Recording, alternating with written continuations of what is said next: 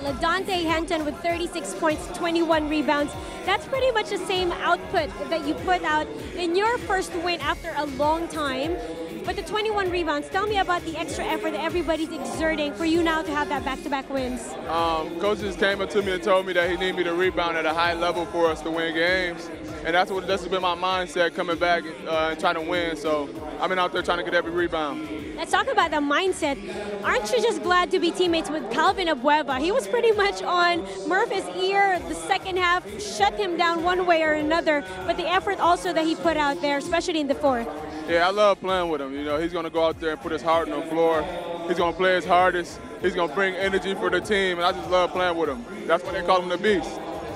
Back-to-back wins, pretty much the next coming games for the Aces is a must-win. How do you, what kind of pressure? Is there pressure? Is there desperation among you guys? If we come out and play like we just played these last two games, I don't believe it's pressure.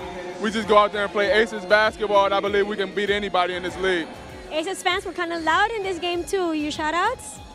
I want to shout out my family, my teammates, and the coaching staff for coming out here and supporting me. So it was a great win for us. Ladontae, congratulations.